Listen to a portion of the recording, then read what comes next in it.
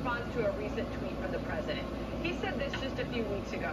My message to the companies running gas stations and setting prices at the pump is simple. This is a time of war and global peril. Bring down the price you are charging at the pump to reflect the cost you're paying for the product, and do it now. Some oil industry execs Thank you for watching, Patriots. Who wrote it should go back and take Econ Please subscribe if you haven't. What was your response? Definitely similar to that. Roughly, probably the cost of gasoline is 10 to 15 in the transportation and marketing part of it, percent of the cost, and that's relative. The taxes are normally somewhere in that same range, and we don't see the federal government lowering taxes on an ongoing basis either. So, Brian, do you, as an owner of 11 gas stations there in Alabama, do you make more money when gas prices are going up or when gas prices are coming down? Oh, definitely when they're coming down. As most things, retail prices are slow to react up or down. So we normally going up, our margins reduce, and coming down there a little better.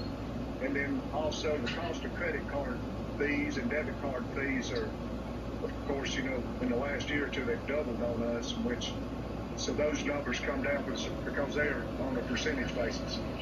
Because that is often a talking point for many who don't quite understand your situation. They say, hey, look at the drop in oil prices.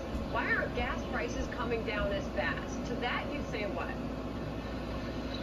Well, normally on a crude, $1 is about 2.4 cents, and two, it takes a little bit of time to ever reach us because it has to go through the refining process, the pipeline process, our transportation process, you know, for those prices to reflect back to the street.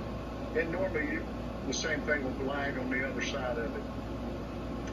Well, there in your state, gas prices under this current administration, you've gone from, you can put it up on the screen, January 2021, prices in your state were just $1.49 a gallon, sir.